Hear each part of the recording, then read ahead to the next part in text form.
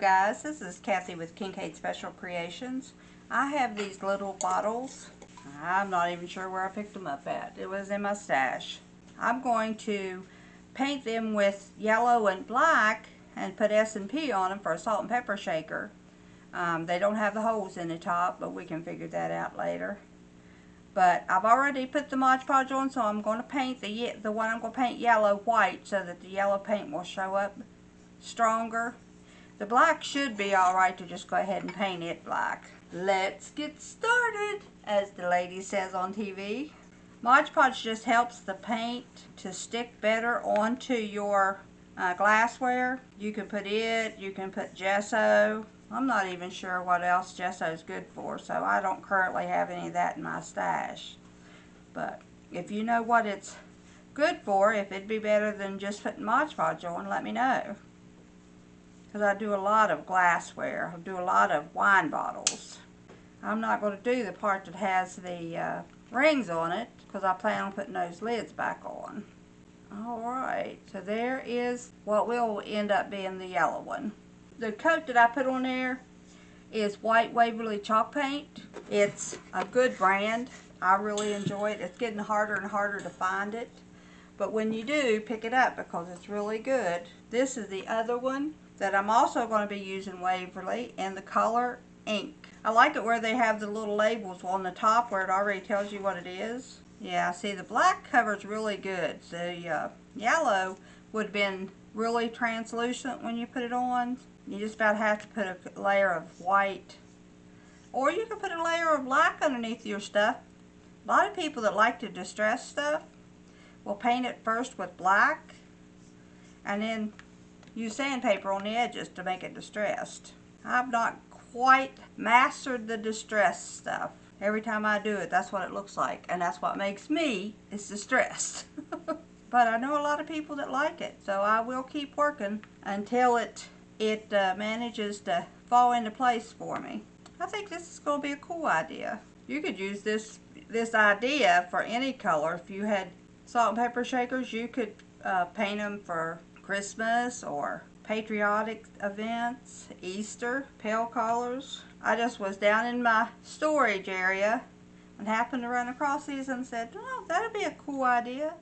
Hello guys, I'm back. I decided that I'm going to go ahead and paint the P afterwards because I'm using the maize color, the Waverly chalk paint in maize, and it's not going to be the same color if I don't. So let's just put a different color over top of it. That'll either tone down or warm up that. I'm not sure. That's what they always talk about. Warm colors, cool colors. I need a little bit of education on what is the warm colors and what is the cool colors. Hey guys, I'm back. Our salt shakers are painted and dried.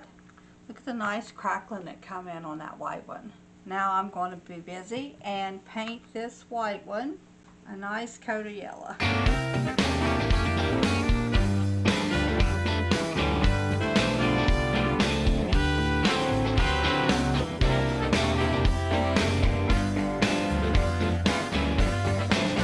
Alright, we're going to let this one dry, put another coat on it. Alright, we are going to paint the lids of the salt shakers.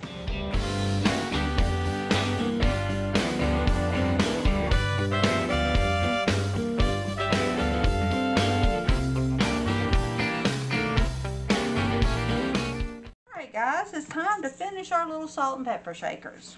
We have them ready to go. We've got our letters ready to go. We're going to try to put a bee on the top of it. This is a bee stamp we bought at Michael's the other day. I'm going to use the back of my sandpaper here to try out to see what it does. Well, looks like it's going to work good. Let me try it on this green piece of paper just to make sure. It's awfully light, but let's see if it makes it dark enough. Well, it's there. But that yellow ink is just not dark enough. Let's try this. Just the top of it. Try to make sure you get all the little nooks and crannies. Alright, let's try that. There we go. Yeah, like That's that. better. Don't use the ink. If you're going on black, use paint because the ink just didn't show up. There we go. Alright, there we go. Very nice. Pull the P off of the letters that we did before, and we will put it on the side that doesn't have the B on it. There we go. There you go. See?